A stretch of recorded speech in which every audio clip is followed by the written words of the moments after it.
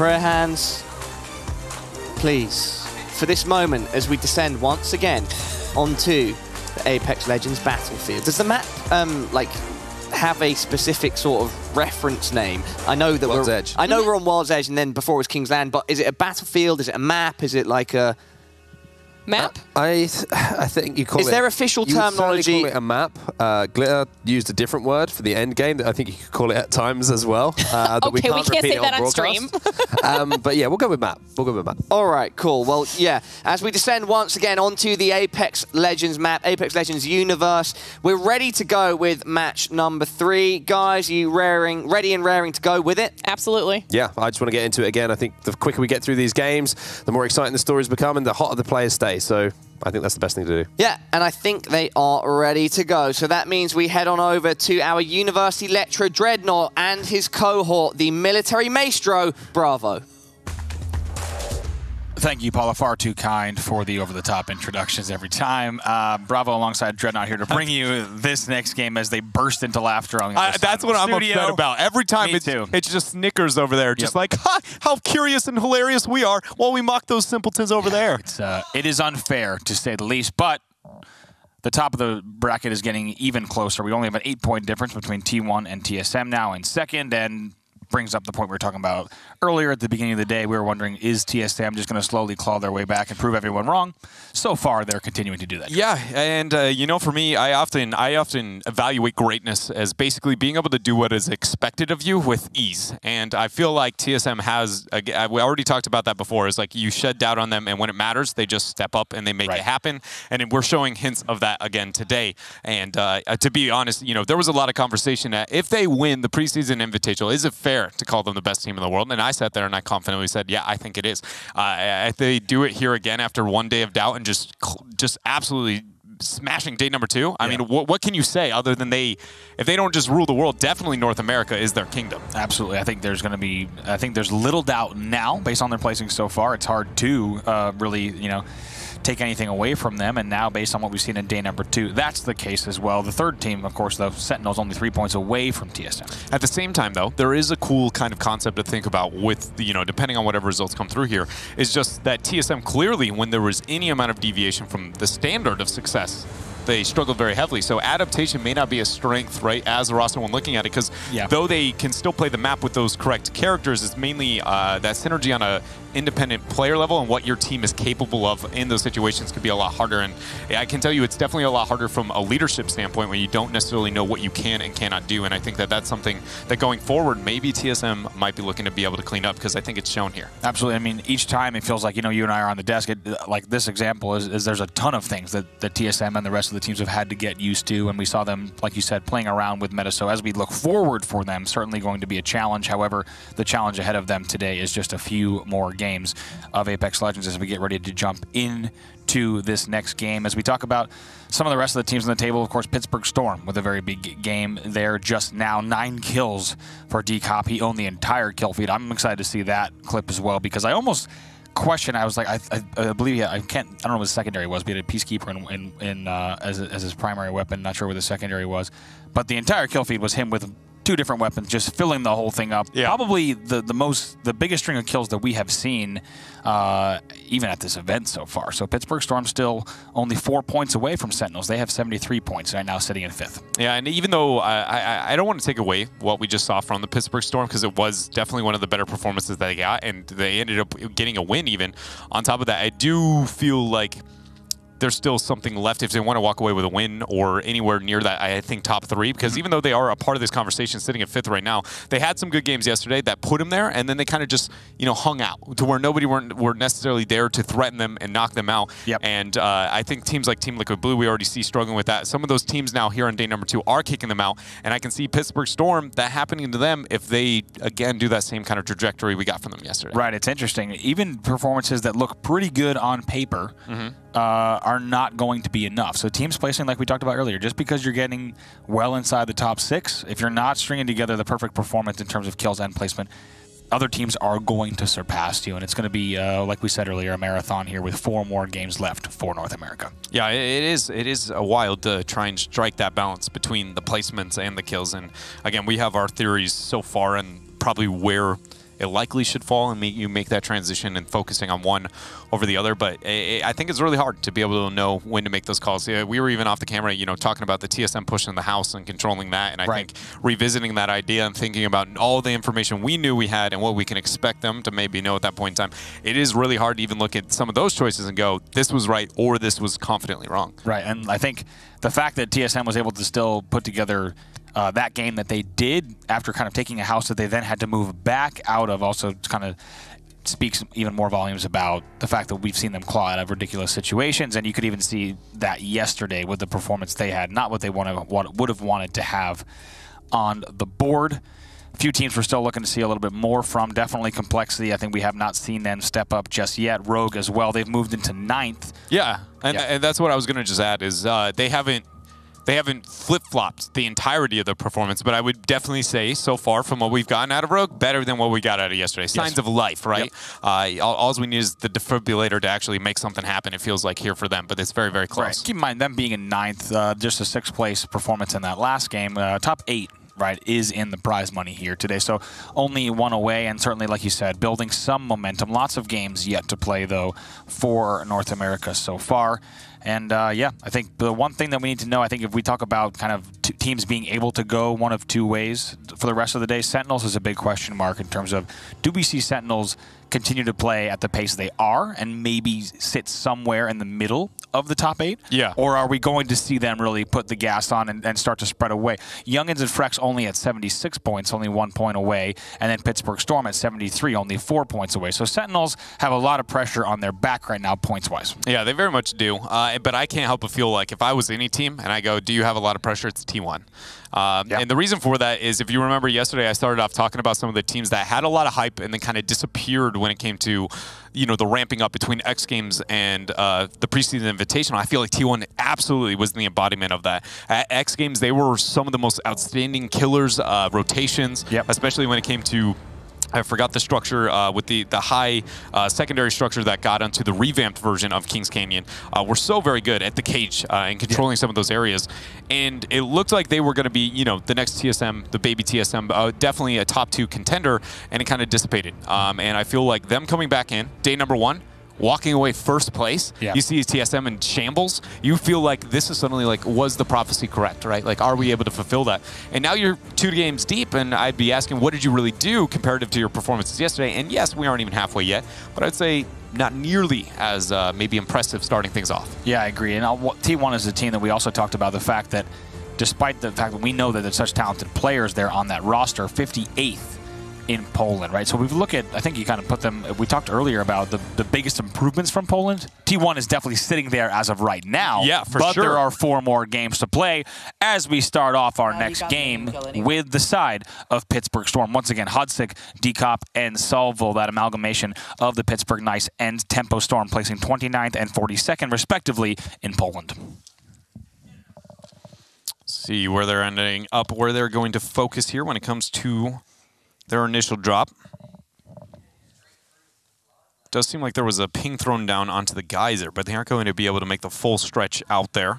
Going to have to land somewhere and make a trek. Question is, do they take the closest gap into it, or do they try and take the actual canal itself, or not the canal, but excuse me, the that underpass. Yeah, the vault underpass there. Looks like, yep, still going ahead, and now going to land at crates momentarily, potentially loot up a bit. They're going to send Decop in, though, the Wraith towards the capital city outskirts for just a little bit of early scouting to see if there's any pressure there. Looks like going to have some help with Solve coming with him as well. It's going to be Hodsik, who's going to go there through underpass to see what Geyser looks like. And I'm just sitting here trying to figure out, so that is going to be the standard there for Pittsburgh Storm. I was wondering, it's a bit of a stretch to be able to mix that up, and I do like getting the side look here kind of on the outskirts based on the trajectory we got on that last ship. Clearly, I don't think on most of them you're always going to be able to get away with this kind of picking off some of and scavenging some of the free food maybe that's left around here. But a team very, very close to them is Fnatic North America, basically just sitting north of them and walking directly into the location that we did see an isolated member actually drop there. So we'll see if Fnatic actually makes this push. We do see shots going out early, and even a little bit of charge rifle usage there you do see in the hands of Spirit, I believe, on their path. I mean, how do you find triple purple that soon? If I am Fnatic in A, I'm looking at this as my fight. My stats are, I'm sitting 7th overall. I have an opportunity to make something of myself here. Keep in mind, they're going to know that Pittsburgh Knights is from scrims that they are a geyser drop. So if they're starting to find players from the Knights and they get that first knock, they're going to be even more confident to push there. Keep in mind, there was 2 players on the Knights that did go, while a third did split. Hodsick did split towards Geyser, so we're going to be keeping an eye on them off screen to see what happens with that battle. Well, look at this. Team Liquid still holding the train yard and pretty effectively here. Got themselves a full 3-man here, so everybody's gonna feel a little bit more comfortable than we did get in our last game from Team Liquid Blue. And a lot of my questions are going to be about the rotation. I highlighted I felt like they were maybe sticking around a little bit too long on this train yard. It feels like they're jungle gym and that they're kind of the bully of the playground. But I do think that they might have to make a transition out sooner than we have seen from them, at least here earlier in today. Little shot there on that cargo bot. That cargo bot's going to fall west of train, and now it's a FlyQuest push. Who's going to train as well? Who's going to get the cargo bot? The question, if you're FlyQuest, you should have seen those shots come through. A triple take shot is got some of the biggest trail, much like a scout. There we go. Pretty loud as well. Yeah. Full reveal. They're going to wait for him as we hear there a little bit in the comms. Know that they're going to be likely to try and get this push. If we do note, though, looking at the mini-map, quite a bit of distance between all the members. Specifically, I believe it's Monsoon out there. It's a bit of a trek. Even if you drop a zip at the max distance there, it's still, I'd say, at least a 20-second rotation. Certainly, you saw a lot of pings coming in there. Something you'll see from these sides that Glitter pointed out on the analysis desk is when you do see those pings in the mid-game, it's typically, and we also saw it in the last game during one of the listen-ins, it's players trying to communicate exactly which end circle they believe it is. So I want to really raise a point of concern, because keep in mind, we know where those targets are out in that field right now, but Monsoon has a mile to be able to travel, and basically everybody now is going to be looking at him because Lou ended up revealing the positioning that close to FlyQuest on it. Yes, you could say that they thought they were out in the field, and so that was why he didn't believe any pressure, but there was little scouting over actual train yard itself, risking a positioning and now giving up information, and I personally feel like that actually may be a reason that FlyQuest will struggle here in this game to get what they need to be able to walk away confident. Again, 6th overall, a team that we have a lot of hope for. Absolutely. Now, looking at Mirko and Reptar, unsurprisingly, they are flying out of fuel a little bit more central to try to head west just to get away from that push that they certainly heard coming from that top northern fuel choke. They wasted no time to get over here towards the mine pass. That choke that will also go up into train, so they need to decide exactly where they want to sit tight. Keep in mind, they've already lost Gabe. We'll make the transition here to the right-hand side. I just wonder if they're going to kind of stick on the outskirts or maybe go for that high ground positioning. We've seen a lot of teams favor here outside the mine pass. Seems like neither, as they kind of opt out of any tight corridor whatsoever. Anvil Hammer picked up here. See if anybody's got a nice wingman or 301, or excuse me, flatliner 301. I'll be honest, that's an attachment that doesn't go by in my book. It's a must-have for at least somebody, especially if you find yourself the flatline. That being said, the competitive world, a little bit more sweaty than my pleb lobbies, let's be real. Now we're looking at Pittsburgh Knights. They are still at the ridge, and the one question I have, really, anytime you find anyone at the ridge, is which of the tough chokes are they going to use to get out of it? There's not a lot of really pleasant ways outside of the ridge, and I'm not terribly surprised actually to see them go straight south into sorting because it helps them avoid some of the tougher areas to traverse. Yeah, Sorting Factory definitely has the better escape routes and exit transitions. Rise might be pushed on them though. That's Rise zipping right behind them, and you see charge rifle shots coming out right away. Yeah, sitting down actually directly below is going to be, I think it was going to be, in fact, JKW that was taking the first glance. Either way, still chipping away here. Not able to land here with the wingman without any optics that distance. Very, very difficult. So not a full-out aggression coming out from Rise Nation, but they do have some questions they're going to have to answer as we do see Pittsburgh Storm winning in the rotation, circle heavily behind, and if they take any damage, this is going to be an easy turn for Pittsburgh Storm. If you're Pittsburgh Storm, the second you enter that circle, you are looking to deny Rise Nation from anything. Absolutely. You also saw Rise actually checking their own backs to make sure that nobody else was at ridge, so Pittsburgh Storm is not going to be aware of this, but they have even a little bit of extra time. Rise Nation actually going to decide to balloon out to go all the way towards the northern part of, excuse me, now the southern part of sorting. we'll see if this gets them. I think this may be too bold of a rotation. Yes, that may get you out of the opponents that you just saw, but you're now trekking into territory you have no information on, and to be walking into that with already, you know, looking at the entirety of all their armor and HP with, at best, 75% of your effective tools. Right, and it's also that low ground that's just to the left right now, actually a Pittsburgh Storm right along the tree. Not only that, but then they're also going to be forced up through these terrible chokes from tree into thermal that we've talked about, which is no fun. So they have not really set themselves up for an easy road into thermal. No, and I think the counterpoint to that, or a counter alternative direction they could have gone with that, is just follow. Just follow Pittsburgh Storm. If you have information on them, then take the one that you know and then deal with it a little bit later. If they do end up turning on you, at least, again, you understand the environment that you're kind of handling at that point in time. But it's not like Pittsburgh Storm has decided to turn around high pressure. I don't think they even discovered them with that low ground kind of tree decision making. I'm curious if they Watson up here, because this is not only an option, but it's quite a common scenario, is that a team will gatekeep right here. They have this little high ground in this choke. They can watch teams coming from tree. They can also angle themselves away from thermal as they please.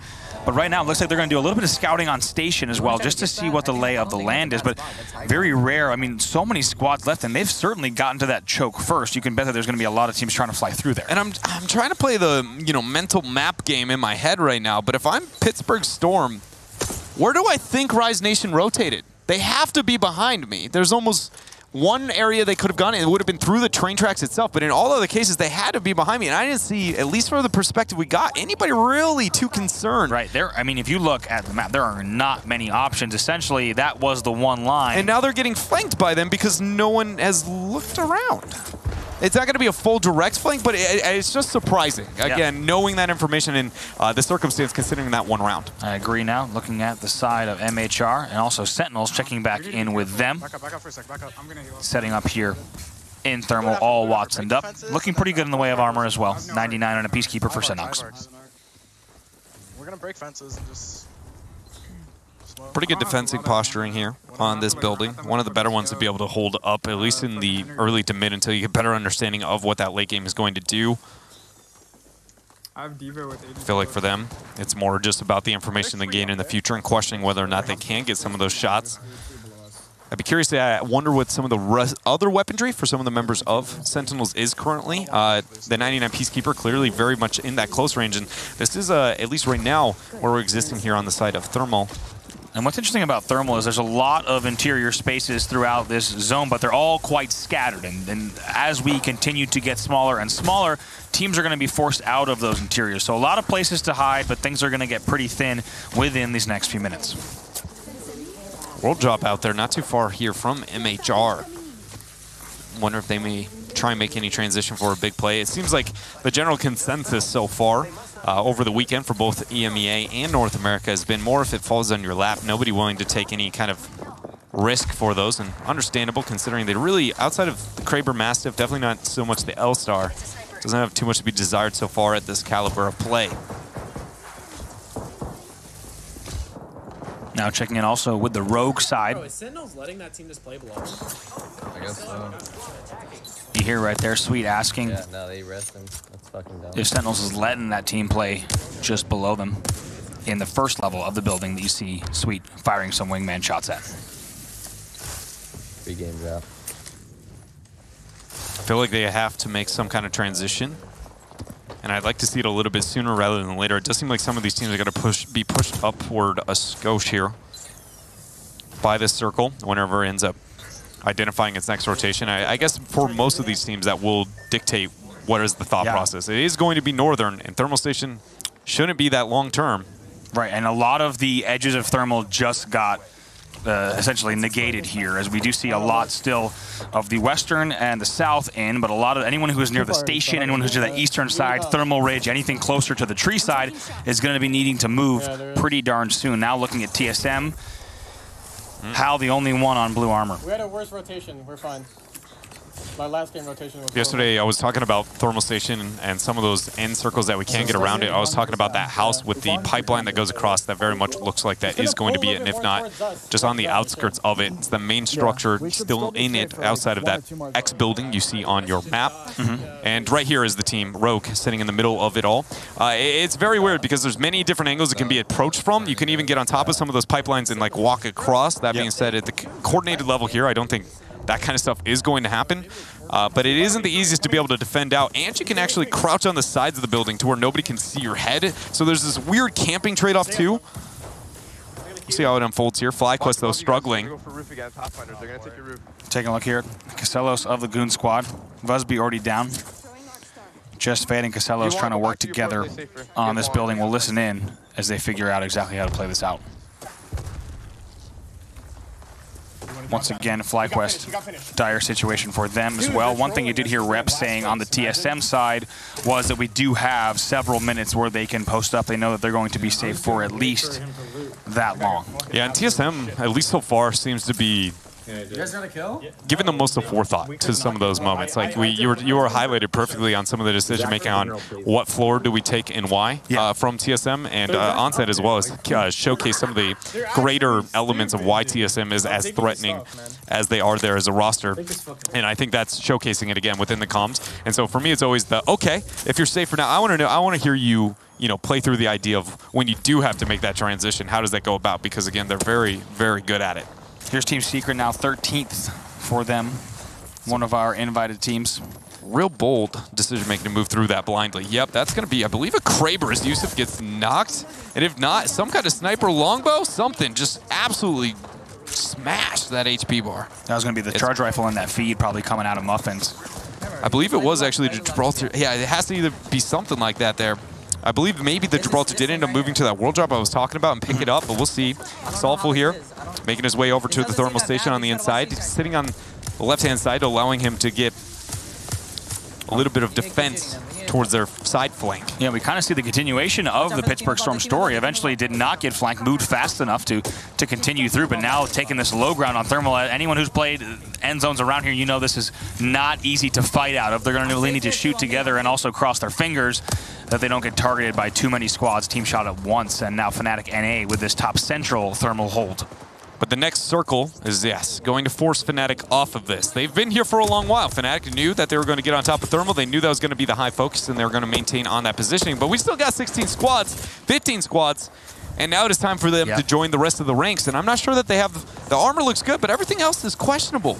And we'll have to see. Great thermite. Like you said, everything moving west into much more open territory.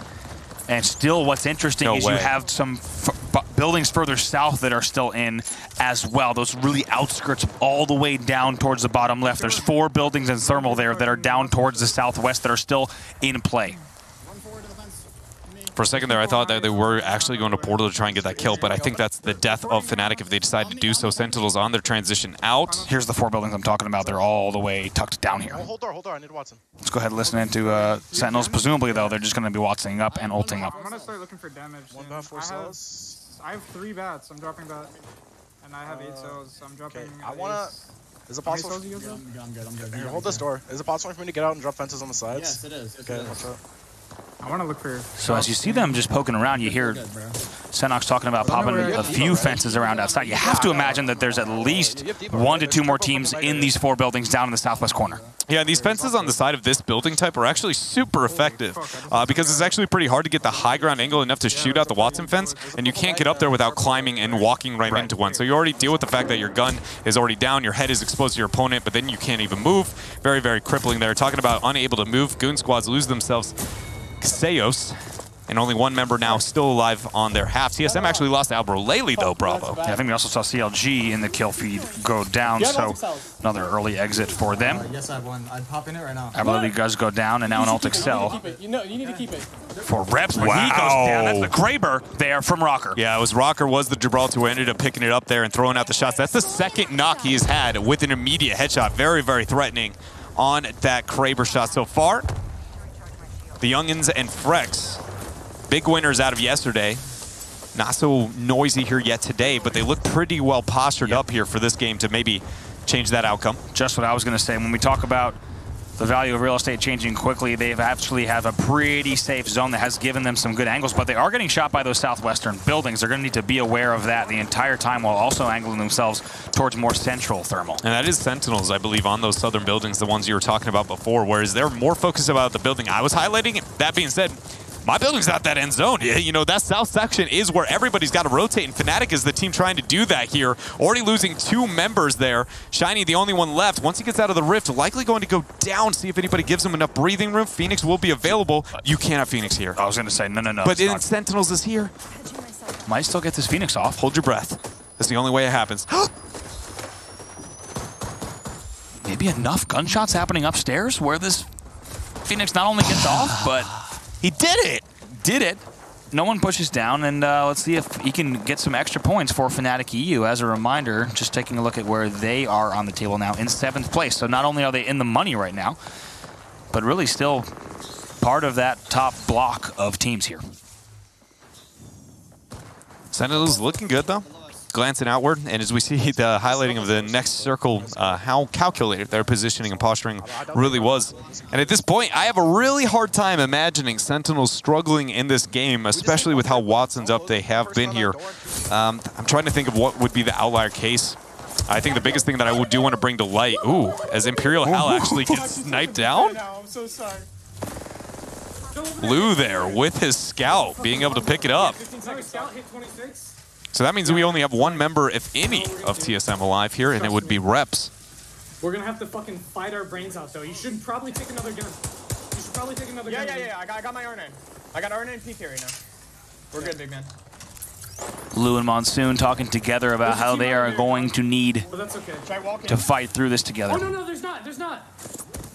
Something definitely went awry there. I don't know what is not, but it doesn't sound good. Monsoon, without any shielding already, ended up going back through the portals. Seems like he was chased by that target, then swaps to the armor, actually keeps himself alive a little bit longer, trying to get the full retreat, makes his way back to Monsoon, but then we see so many targets, the circle now closing in on them. They can't take it. Then we see the grapple over. Now underneath Sentinels, Monsoon with 0 HP, really to his name, losing all his armor. Makes it over the wall. No way! How does he? Third base slides all the way underneath the building as well, but now taking a look at the Young Guns and Saucer trying to queue out here. Lots of pressure coming into his building as well, and things are now converging all the way down. 6 squads left in the game. And there was a Kraber available there if anybody wants to go for some no-skill plays at this late in the game. Mastiff, though, in the hands of Sweet Dreams here for Rogue, which look very, very good here. 6 squads remain, all 3 alive. And having an opportunity. Huskers did just take a chunk of damage along with Rogue, though, so they need a couple of seconds to restore balance. But this is looking very, very good here for a struggling Rogue this weekend. Yes, it is. Dropping some heavy there is Sweet. More drop. Now thinking about breaching here. Going to take out the fences and fly in together. But now also looking at FlyQuest here. Wow, Soon able to get all of his shields back as well. Now trying to push this. He's going to go straight upstairs. Not a lot of room for him, though. Lou all the way down to about 5 HP. Just like he will go down now. Monsoon also chunked down. Monsoon goes down. That's going to be only a self-res left for them. Now taking a look at Shiny, still alive down below Dread. Oh my gosh, but the fact that Retzi barely survived and won that fight, and I'm not sure that he's going to be able to heal up all the way. Sentinels had such a dominant position, and a 2-man FlyQuest almost broke all of that. Here you see Sentinels trying to res up, trying to heal up. Do they push in this window? Now hearing this res. Sentinels? You're going to get it. See if Sentinels can get the heals, though. If he can, right now they're protecting, of course, on the wraps just to make sure he doesn't get pushed while Phoenixing. Portal into the circle. There goes Retzi. They're going to be ready to go right now. Mastiff, though, still in the hands of Sweet. Picks up another one on Shiny. That's going to be a Mastiff to the dome. Yeah, it leaves us with 3 squads in total as well. Trying to heal up in the downtime. The Gibraltar Ultimate did go down on the outskirts. You see them now sitting on top of the roof. That's a very well shielded Sentinels. Actually, Retzi taking 75 there. Seems like it must have been one massive shot. Nobody looking to push in this window quite yet here, though. And they're just going to want to make sure that wherever they do, they angle themselves towards or away on the same line. What they can't afford to do is to get chipped by 2 separate teams. Here comes a rooftop push. Some decent shots there from Sunox, but he's getting melted from below as well. Retzi falling low on top of it. Everybody getting pressured. And I don't know if that was going to be the third party or, in fact, just the last 3-man roster that we ended up witnessing. We'll see Sentinels. The fact that they're able to heal up is honestly very, very forgiving there for them. Peek at 1. Once again, getting shot from 2 different angles as well. They need to be careful. They need to avoid that. He can stand on the generator and actually peek into the 2nd floor if they actually try to get there and defend that out. It's a little trick that you can use on that elevation. They know that Sweet Dream still has that Mastiff in hand. Goes down. That's going to be dropped. Who picks up a kill as well. Right there. Also gets dropped with 2 of them. Somehow, we see Sweet doing what it takes there, and Huskers comes through as well. Huskers now one shot. The Mastiff is going to be looking here at Saucer and the Young Guns, somehow all 3 members staying alive. Now only 1 squad left, 1 challenger remains. Is it? I think we already saw. We saw. I thought it was Red. Yeah, that's it. That is going to be in the end, indeed. It had to have been Rogue, right? I think it was just 1 Rogue player who was remaining, as we, of course, also we saw earlier Fnatic EU dropping, and that will be the end of the game. I think it was a self-res shield like that kept him alive a little bit longer there at the end, because it did seem like they did have full kills onto both Sentinels and onto Rogue there at that point in time. But the Young Guns.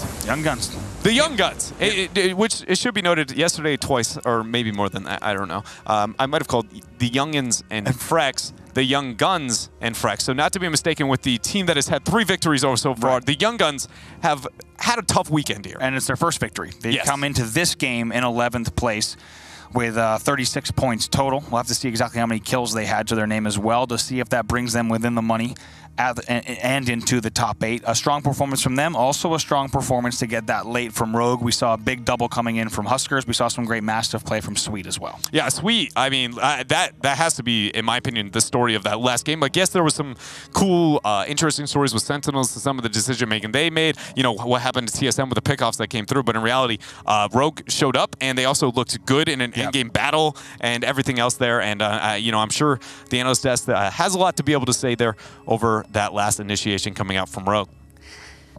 Thank you very much, Dread and Bravo. The Young Guns there coming away with the W. Glitter, you looked like you were pretty interested in how that final portion of the map was playing out. That was just a really good fight there at the end. I think that was a really good game for Rogue to do well, and that was near where they dropped, so they had no excuses as far as rotations go. But at the end there we had FlyQuest, we had Sentinels, we had Shiny was still up on Fnatic NA, and then we also obviously had Rogue, but Young Guns just had timing in their favor. They let everybody else battle it out. They let Rogue take a massive initiation up on Sentinels and clear them off the roof. And then after that happened, all Young Guns had to do was come up and clean them up because they'd already taken so much damage. Yeah, it's about timing. We saw it from LG a lot of the time yesterday when they were timing their pushes and initiations in those final circles. That was a perfect example of it there from the Young Guns. And again, one of our qualified teams showing that they have that kind of nous and that knowledge towards the end game to be able to get these wins on the board. But big performance for Sentinels. Again, points on the board for them, kills on the board. Rogue, I think that's going to give them confidence moving forward as well. And also, it's just another example of how dangerous a gun like a Mastiff can be in those final moments. You've just got to hit a few shots, and before you know it, you finish in that top 5. It's a pretty comfortable weapon to use in those moments. Mastiffs can be scary in real life too. Big, intimidating dog boys. Either way, guys, comparing NA to EMEA, do you feel as though the qualified teams for NA have been performing better than the qualifying teams in EMEA? 100%. I mean, I think we only have to look at the leaderboards to establish that. But the difference for me has been in the fact that it's the execution on the later games that has been more impressive for me from the qualified teams from North America, showing that maybe the skill pool is slightly higher. There's more good level teams who are more experienced in that end game in North America than maybe some of the qualifying teams that we've seen come through from the EMEA region. I think there's just that, maybe the pool of talent is a little bit bigger. Doesn't surprise me too much to say that, because that normally is the case with North American esports, but there's still a lot of talent in the EMEA qualifying teams, and yeah, it's just shown there, those end games situations, they're not flustered, they're not uncomfortable in being in them, and they're able to execute. All right, everybody, that will draw to a close match number 9. The Young Guns taking away the champion's banner. We'll be back after a short break to check in with the scoreboard and the leaderboard before we head into match number 10.